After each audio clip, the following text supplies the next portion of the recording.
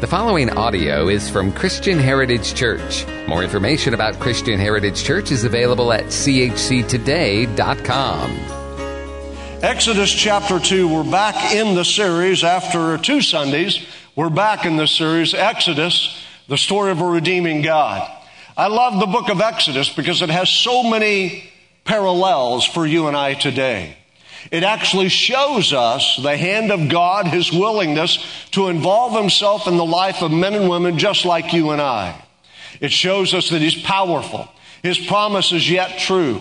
He always brings provision to the people of God when we turn our attention and turn our hearts towards Him.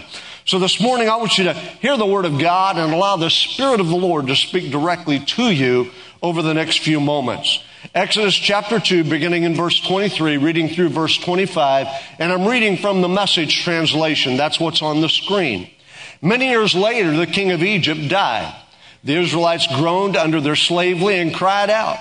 Their cries for relief from their hard labor ascended to God. The next verse says, and God listened to their groanings. God remembered the covenant with Abraham, Isaac, and with Jacob. And it goes on to say, God saw what was going on in Israel, and God understood. Father, in the next few minutes, allow those 4 statements to pierce our heart and our lives. I pray for those individuals in this room, and I know there are many here, who are wondering, do you really care about me? Do you really know and understand my circumstance? Do you have the power to intervene and alter the course of my life? I pray for those individuals right now. And I pray for the Holy Spirit of the living God to speak into their heart from this moment forward, convincing them, convicting them, showing them that not only do you have the power, but you have the desire to interrupt their life and bring them help and hope and healing in Jesus' name. We pray all these things in the name that's above every name, and everybody said, amen. When we read the book of Exodus, we come to the position where we're reminded that even the strongest, even the most mighty, even the richest, even the wisest have a need for a redeeming God. It doesn't really matter who we are or where we come from, what our social status may be. It doesn't matter our family, our lineage, our background, our education, our training, our vocation. It doesn't matter how much money we do make or we don't make. It doesn't matter how much we manage to store up or how little we actually possess. Exodus shows us that every one of us need a redeeming God. Every one of us need a God who comes to our aid and comes to our rescue, who has the ability to step into the middle of our mess and bring an answer each and every day. He is a God who desires to minister to us and through us and in us and prove Himself faithful in a mighty way. Kind of reminds me of the lady whose husband died, and he had decided his whole life that he was going to take everything he had with him. So before he died, he put all of his treasure in a chest in the attic.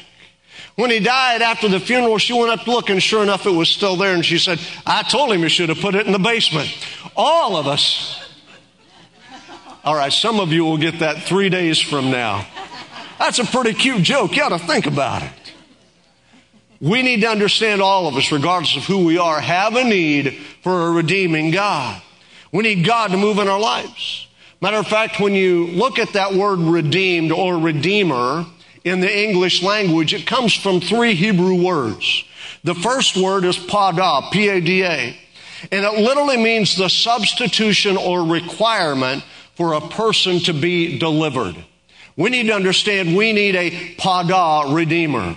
We need someone who will be our substitute so that we can be delivered. And isn't that what Jesus Christ did for us? He is a redeeming God. The second word in Hebrew is galah. And this one simply means it's a legal term of deliverance for a person or property to which someone had a previous claim or relationship. When you read the book of Ruth, this is exactly what it's talking about. Boaz was Ruth's redeemer kinsman. He had a claim over her life because of that familial tie. We need to understand that we are all sons and daughters of God, created in the image of God. He has a claim on our lives. And because of that, because He created us in His image and in His likeness, then He has the right to redeem us and to bring us back into the family. And isn't that what Jesus Christ did when He died on the cross for you and I? The third Hebrew word translated redeemer in the Old Testament is the word kafar. It's K-A-P-A. And it literally means to cover, as in to cover sin or to atone. So when I look at all those three Hebrew words, pada, gala, and kafar, it tells me in all those three, Jesus Christ fulfills them all.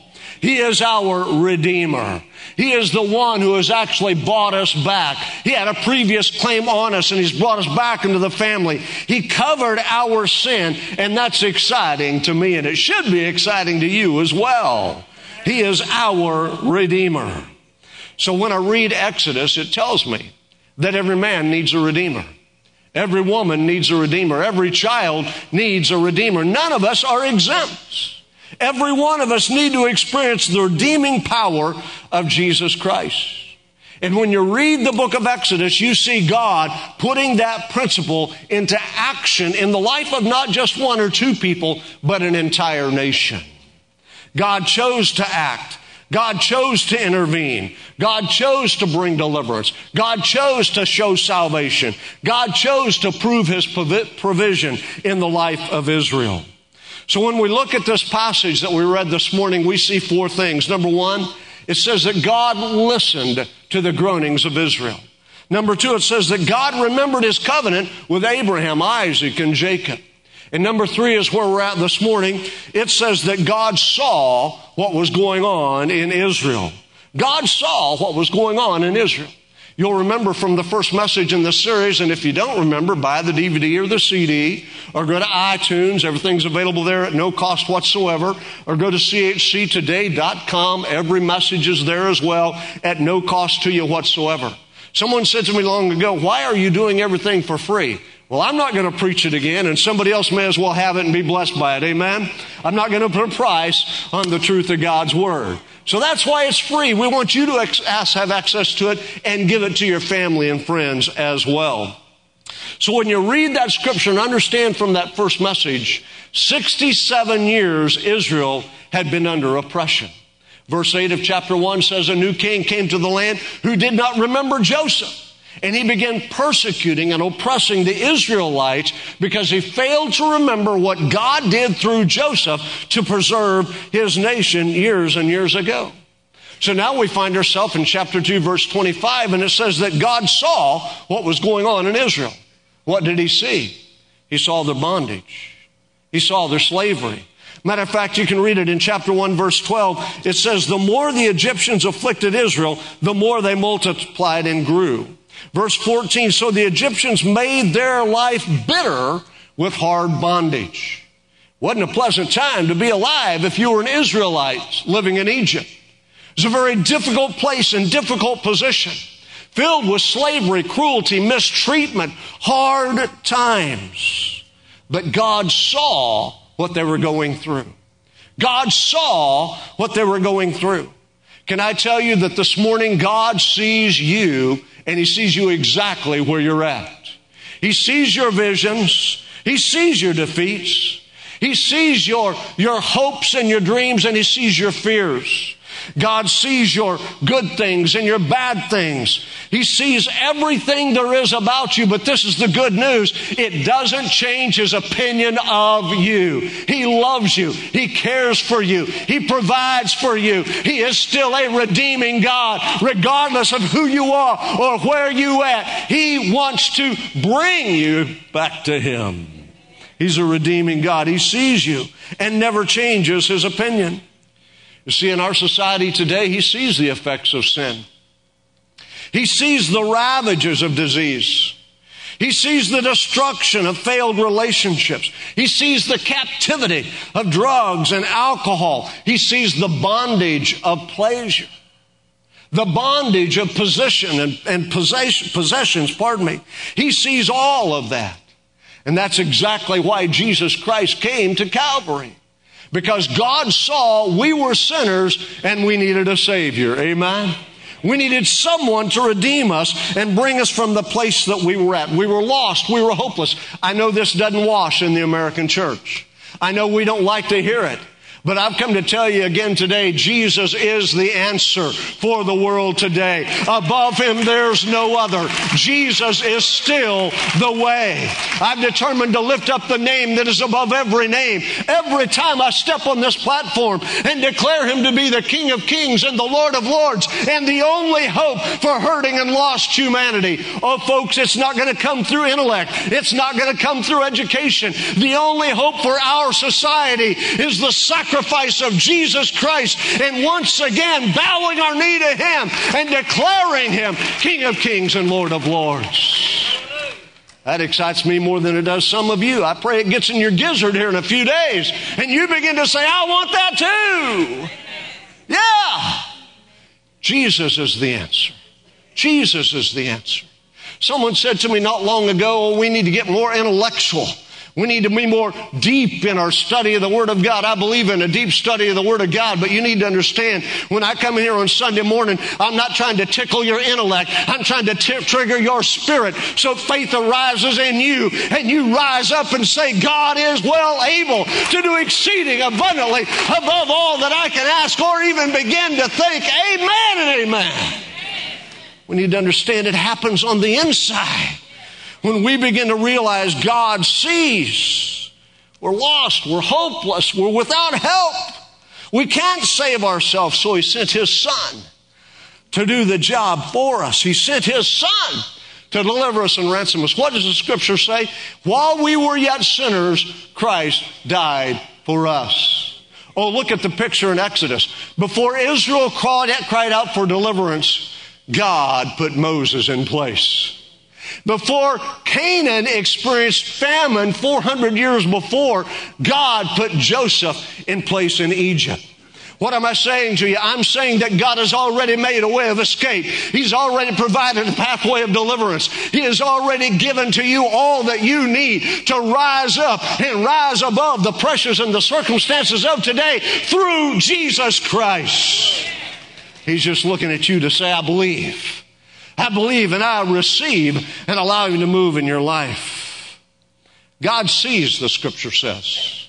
God sees. Interesting thing about that, He not only sees yesterday, He not only sees today, but God sees tomorrow. You and I have great 20/20 vision when we're looking back, don't we? We have perfect hindsight.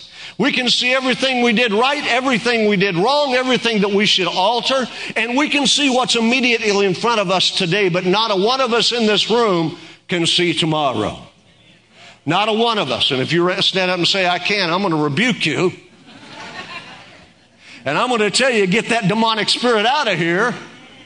Come on, we can't see tomorrow. We see today and we see yesterday. Oh, God drops words of assurance and words of prophecy into our heart to give us a glimpse into tomorrow. But none of us can see tomorrow. But God can. God can. If we understand God sees, that He sees not only my yesterday, He sees not only my today, but He sees my tomorrow, it gives me confidence that I can put my hand in His and I can follow where He leads, knowing He's already got the way paved for me, knowing that He's going to lead me to victory, because that is the promise of the Word of the living God. Why am I saying that? I'm saying that because too many of you are worrying about tomorrow. What did Jesus say? Can you add 1 cubit to your stature by worry? No. You can't alter your circumstance through worry. All you do is diminish your faith in God through worry. Oh, somebody needs to write that down. That's of the Holy Ghost. He's speaking to you today. You diminish your faith in God when you allow yourself to be consumed with worry and fear and uncertainty. Oh, it's time to cast yourself on the Most High God, who knows your yesterdays, who knows your todays, who understands your tomorrows, and who has already told you, I will never leave you nor forsake you. Follow me. Let worry go and put faith into action in your hearts and in your life, and let God do something good in you. His vision is perfect. His vision is perfect. So the question is, if God's vision is perfect, what then are you seeing? God sees your circumstance. God sees where you're at. God knows where you're going. So what are you seeing? That's the question. You see, it's about vision, both internal and external. You see, when I see as God sees for my tomorrow, I can say very clearly, I'm not looking at the things that I cannot see. I'm looking at what I can see. My hope is built on nothing less than Jesus' blood and righteousness. I'm going to trust in Him. I'm going to believe in Him. It doesn't matter how hard the wind blows or how high the waters come. I'm going to hold on to God, and God is going to see me through. What are you seeing? What are you seeing? What is your vision? Externally and internally, because you see, this is the key. If you only see externally, it will cloud your internal vision. You see, there's a lot of folks that are motivated by circumstances rather than being motivated by the Word of God and the counsel of God. I know I'm going to ride this horse till it dies, so you just hang on. We're going to keep riding it until you open the book, until you begin to allow the Holy Spirit to speak to you through these sacred pages. Your vision will always be external. It will never be internal. But when you begin to see from God's perspective, when the Word comes alive in your heart, when the Word comes off the pages and implants itself in the bedrock of your soul, you come to the place where you say, it doesn't matter what I see. I know what I've heard. I know what I've read. And I'm moving on with the living God. Somebody shout amen. What do you see? What do you see? It's an issue in our society today. It's an issue in the church today. What do you see? Do you see a mountain of debt, or do you see the God who made the mountains? What do you see? Do you see a diagnosis, a disease that's going to kill you? Or do you see the great physician walking into your life? What do you see? What do you see? Do you see family problems surrounding you, rebellious children, antagonistic spouses? Or do you see the Prince of Peace coming in and sitting down at your dinner table and resolving those conflicts because you have a sure word from the Lord? What do you see? It's a matter of vision, both external and internal. What do you see? You see, before God could deliver a nation, this is where it gets personal. Before He could deliver Israel from Egyptian slavery, He had to deliver Moses. What did He deliver Moses from? From himself. Don't shout me down. He had to deliver Moses from himself. Read it, it's right there in Exodus 1 and 2. It says that Moses went out one day and he saw an Egyptian abusing one of his Hebrew brethren. And he looked this way and he looked that way. No one was watching, so he killed the Egyptian and hit him in the sand. And then the Bible goes on to say in the very next verse, the next day he went out and he saw two Hebrews fighting. And he told them to cut it out. And they said, what are you going to do? Kill us like you killed the Egyptian? And then listen, it says Moses feared because what he did was found out. Here's the application. God's got to deliver you from yourself. He's got to set us free from our own worst enemy, which is raging within us. He's got to set us free from our logic. He's got to set us free from our preconception of the way things ought to be. He's got to set us free. You're not going to like it, but I'm going to say it. It's time He set us free from racial divides. I'm here to tell you, God's not black and God's not white. We need to understand He created every single one of us, and we're under the covering of the blood of Jesus Christ. And it's time for the church to stand up and say, stop the nonsense in our society. Set us free from that. When I look at you, yeah, I know your color of your skin is different than mine. But I'm not looking at the color of your skin. I'm looking at the content of your heart. And when I look at your heart and it's under the blood of Jesus Christ, it doesn't matter what color your skin is, because we're brothers, we're sisters, we've been born again, we're redeemed. Set us free from ourselves. Before God could deliver a nation, He had to deliver a man. Some of you in this room need to hear that this morning, because you are so wrapped up in nonsense, in pettiness, in ridiculousness. Let God set you free from yourself today. so that he can use you. He'll never be able to use you until you allow him to break that junk off your life. He had to set him free from himself. So my question is, what's keeping you from seeing as God sees? What's keeping you from fulfilling your vision and your destiny? What's keeping you from being the man or the woman of God He's already called you and ordained you to be? What's keeping you from that? Moses realized what he did was found out. He was afraid and he took off. He ran. And then he sat down by the well. Find out, you need to do that study. Do the word search. How many times did men of God fear and run and then sat down? Find it. It's there again and again and again and again. What does it tell me? It tells me it's a pattern of human behavior. If I see it repeatedly in the Word of God, I'm going to see it in my life and those of you in this room as well.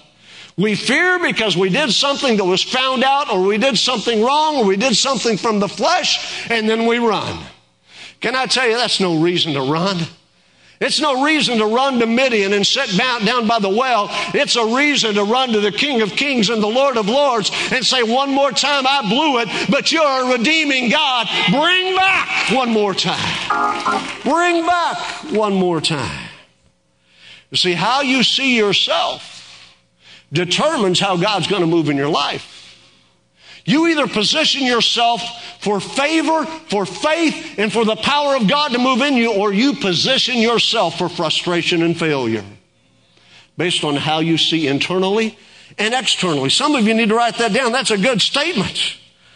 God does not see you as a failure. He sees you as a son. He sees you as a daughter. He doesn't see all of those things that you have laid waste in your path. But when you come to the cross, He sees you as redeemed.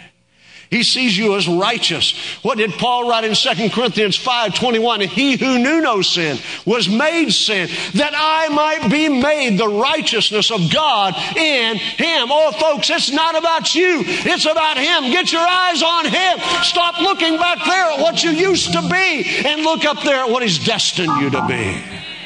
The righteousness of God in Him. When you look at the history of Israel, 67 years this nonsense had been going on. 67 years. Why did it take 67 years for God to raise up a deliverer? Because they were going along to get along. It's just life right now. It'll change at some point. Listen to me. Some of you need to put this in your noggin and think it over in the days ahead until you get fed up with where you're at and with what's going on. Don't expect God to come to your aid and to your rescue. As long as you're coddling that mess, entertaining that mess, going back to that mess, God's not a part of that equation. But when you say enough is enough, I don't want to live this way anymore. I am fed up. I'm tired of being a slave. I'm tired of my life being bitter. I'm tired of the hardship. I'm turning to the one who loves me. He comes. He comes. But you got to get fed up first. Enough's enough. And when you say, I don't want to do it this way anymore, and you turn back to Him, God comes to your aid, comes to your rescue. Interesting New Testament story of the prodigal son. You all know the story. His father was wealthy, and the boy just didn't like living on the farm. There's no other way to say it. I can identify I was that boy. I hated the farm. Couldn't wait till I turned 18 and I could blow that pop stand. I did not enjoy living on the farm and working the farm in western Oklahoma. Not my cup of tea, not where I wanted to be. I identify with that guy. One day he came to his dad and he said, Dad, I want my inheritance now. Typically, he would have waited until the father died to receive his inheritance, but the father said, okay, and he gave it to him. And when you read this story, it says he went away and wasted it all, and I love the King James, in riotous living. In other words, he did everything he shouldn't do, hung out every place he shouldn't hang out, was company with those who, you know what Paul said in 1 Corinthians 15? He said, bad company corrupts good character. Somebody needs to remember that this morning. That's what happened to the prodigal. Bad company corrupted good character until his money was gone and suddenly he had no friends. And he found himself feeding the hogs. eating what the hogs ate. There is no greater, Jesus couldn't have painted any greater word picture of absolute destitution than a Jew living with the hogs. That was it. That was the epitome. Nothing worse. And then it says he came to himself and said, even my father's servants have it better than I have. I'm going to go back and just ask my father to let me be a servant. I know I'm no longer a son because I walked away. I'm no longer a son because I took my inheritance and I squandered it. But maybe, just maybe, my father will let me be his servant. So he went back, and when you read that story, notice the father was on the road looking for him. He was waiting for him. His arms were open wide. And when he got close enough, he ran and threw his arms around him. And he said, bring me a robe, bring me a ring, bring me shoes, kill the fatted calf. That which is gone is returned. We're going to have a party. Why am I telling you that? I'm telling you that because the Father is standing with arms wide open saying, if you'll turn and come back, if you'll give up that old life, if you'll realize I got a plan for you, He isn't going to discipline, He isn't going to beat you over the head. He's going to welcome you back into the family. Welcome you back. But you got to see it first. You got to see it first. Give you another example of this very principle. The Bible says, book of Genesis, chapter 16, you know the story of Abraham and Sarah. God said to Abraham, you're going to be a mighty nation. From your loins, tens of thousands will come. They'll be as numerous as the sand on the seashores. Years passed. There was no child because Sarah was barren. At some point, Abraham had obviously shared that promise with Sarah. And Sarah wanted to take things into her own hands. Now, how was she seeing? She was seeing externally. She was seeing a fatherless man. She was seeing a childless home. She wasn't seeing with the heart of faith. She was seeing externally. She said to Abraham, take my servant, have a child by her so that your name will continue and go on. Listen to me, here's the point. Too many times we hear the promise of God and then we tweak the promise of God. We hear the promise of God and then we improve on the promise of God.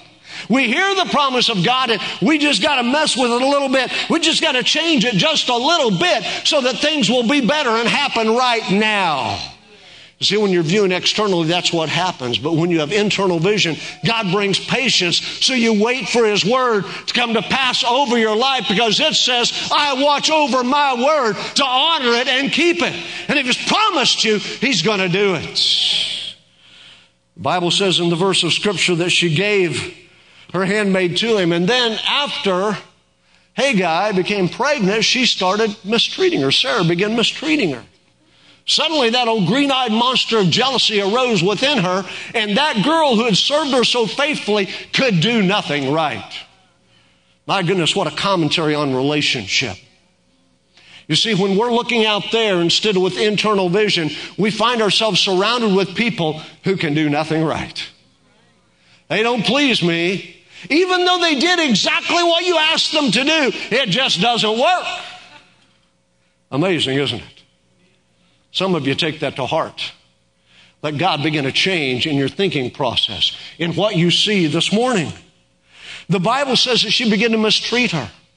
So much so that you read it in Genesis 16:13. This is the words of Hagar. She ran away. And it says, in her amazement that God would take notice of a mere slave, she called him El Roi, the God who sees me. Who did God see? Sarah and Abraham that the promise had been given to? No, He saw the slave girl. He saw the handmaiden. He saw the one that was thrust into His plan and kind of blew it all apart. He saw the one now that was persecuted, that was rejected, that was being given a hard time. Oh, I'm here to tell you today, it doesn't matter how mama or daddy treated you. It doesn't matter how that ex treated you or your current spouse treats you. God sees you. His name is still El Roi, the God who sees. He sees exactly where you're at and exactly what you're going through. Understand, He identifies with you.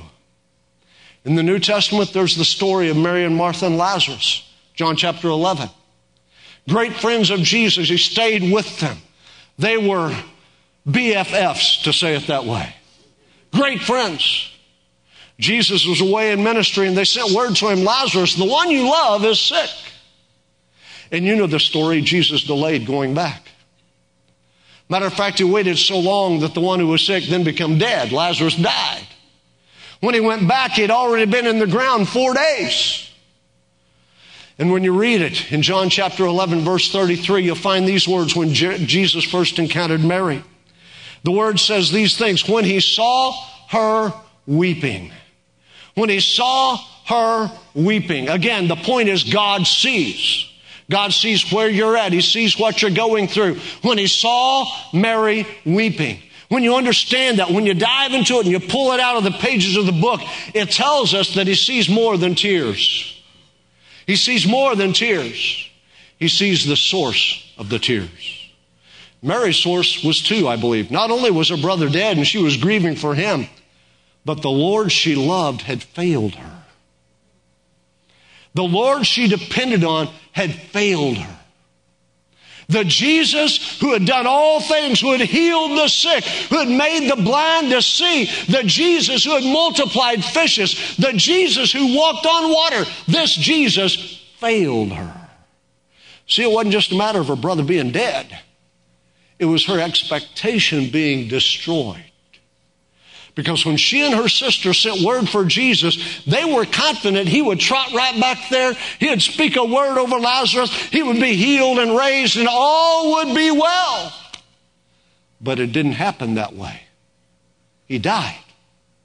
And when he died, her hopes, her dreams, her belief system was dead with him. He saw her weeping. Not just tears. He saw the pain in her heart. He saw the disillusionment.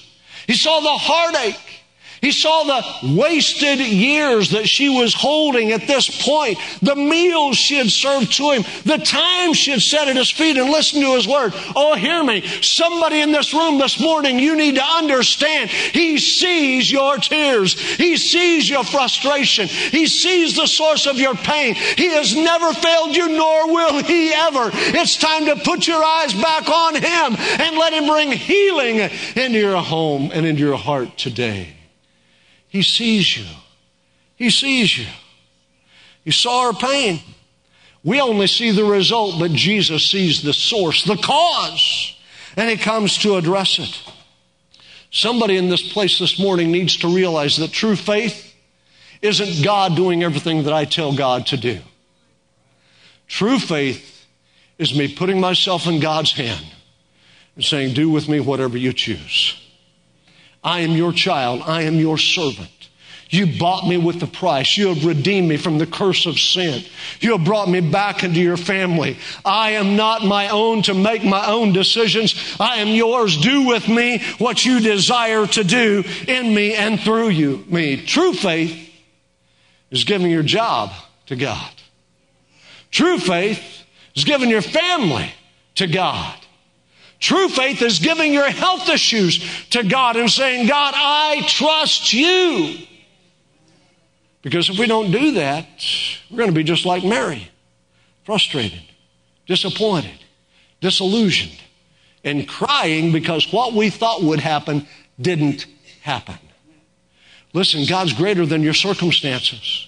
It's got to be about what do you see. Are you seeing externally or are you seeing with the eye of the Spirit of God? What do you see?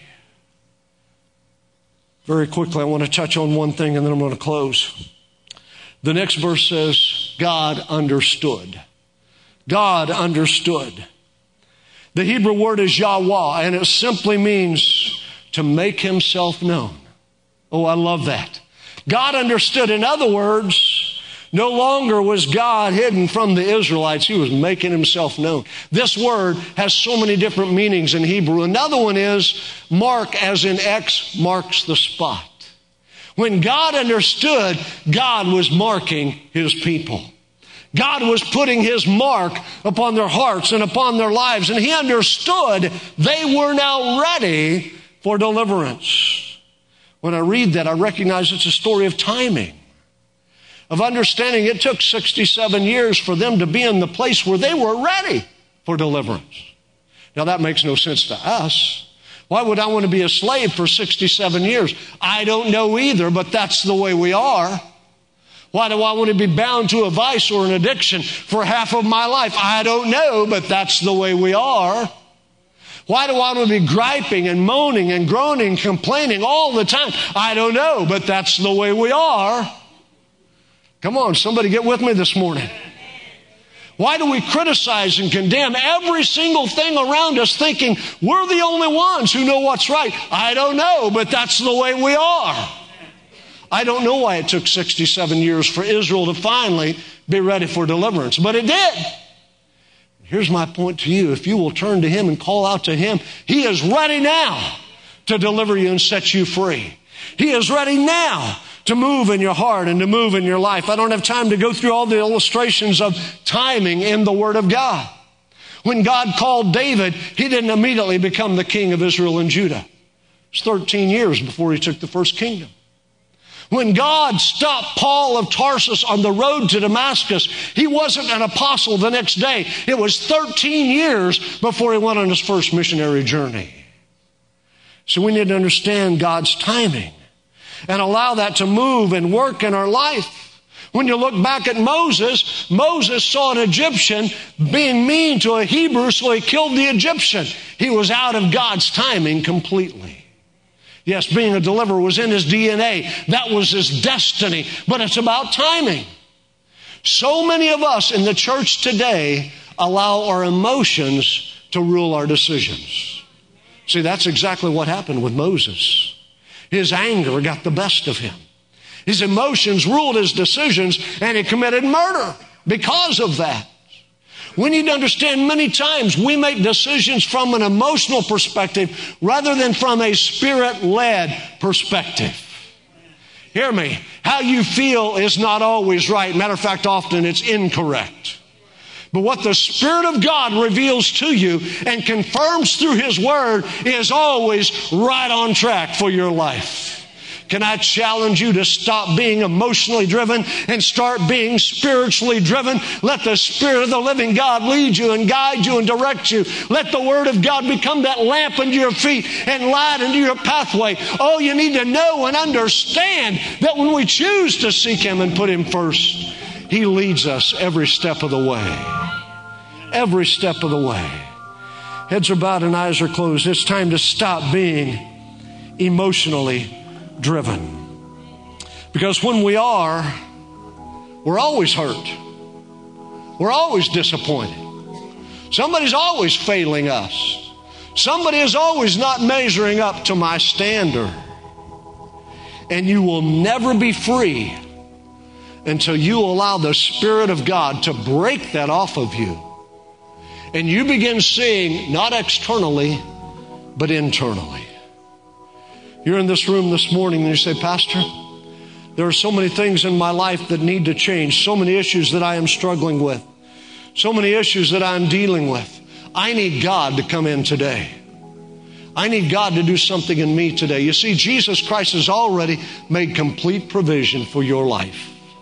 All you have to do this morning is reach out and accept Him. Ask Him to come into my life, to redirect my paths, and to help me become the person you created me to be. Across this room this morning, throughout this entire message, the Spirit of God has been talking to you. And there's something going on in you that's a battle raging. And today you want to simply surrender to Him. Give Him opportunity to be the Lord of your life. Forgive your sins. Turn the course in the direction of your life and set you free. That's you across this room this morning. I've been talking to you all morning. The Spirit of God's been talking to you all morning. That's you across this room. Will you lift your hand and say, pray for me? I want to surrender my life to Jesus Christ. As I wait a moment across this room this morning, pray for me. I want to surrender my life. Yes, someone else. Yes, someone else. Others. Yes, yes, others. Pray for me. Yes, others. Yes, yes, others. Others. Yes, others. Across this room this morning, I want to surrender to Jesus Christ. Yes, ma'am. Others. As I wait another moment, Stand to your feet across this room. Every person, please. All of those who raise their hand, lift your head, look directly at me. If you raise your hand, look directly at me, not at anybody else, just right here. I want you to step out right now and come. Come on, step out and come. You raise your hand. You're surrendering to Jesus today. Come on, come. We're going to pray together. God's going to do a work in your life. Come on. Come on. From every corner of this sanctuary, come this morning. God's going to do a work in your life today. Come on. Don't wait for anybody else. Come on. This is all about God doing something in you. Anyone else? You want to join these who are responding? Anyone else? This is your time. Yes. Come on, young lady. Anyone else? Anyone else? I'm waiting another moment. Anyone else? You want to join these who've responded? Yes. Come on. Come on. Anyone else? As I wait another minute, this is your day. This is your hour. This is your time. And God has created this time just for you. To help you, to change you, to renew you, to forgive you. So those of you standing here, I want you to pray this prayer with me this morning. Please understand there's no power in the prayer. Power occurs when you, by faith, accept Jesus Christ into your heart. When you confess your sins to Him and confess Him as your Lord and Savior, that's when something happens inside of you that changes your life. So right now, pray this prayer with me. Dear Jesus, I'm a sinner. I need a Savior, and I cannot save myself. I ask you to come into my life, cleanse my heart, wash away my past, and give me new life today. I ask you to be my Lord. I ask you to be my Savior. I ask you to touch me right now. Let your blood wash through me. Change me. Change me. I don't want to be what I am anymore. Change me. By the power of the Holy Spirit, change me, I pray. Change me, I pray. Change me, I pray. Lord, do your work in the life of each one of these individuals right now. Touch them, Father, with grace. Touch them with new life. Touch them with your Holy Spirit power. Oh, Spirit of God, come down into them. Remove their sins. Make them white as snow. Change them. Create in them a clean heart, oh God. Renewing a right spirit in each and every one of them. Oh Lord, the tears are evidence of our desire for you. Flow in our lives right now. Change us, Father, I pray. Make us the people of God you created us to be. Give us a new hope. Give us a new destiny. Give us a new life today. I pray it in the mighty name of Jesus. In the mighty name of Jesus. Come on, church, welcome them into the family of God. Let them know we're thrilled that they met our Savior today. Hallelujah. Thank you for listening to audio from Christian Heritage Church, located in Tallahassee, Florida. Feel free to give copies of this message to others, but do not charge for those copies or alter the content in any way without permission. For more information about Christian Heritage Church, please visit us online at chctoday.com.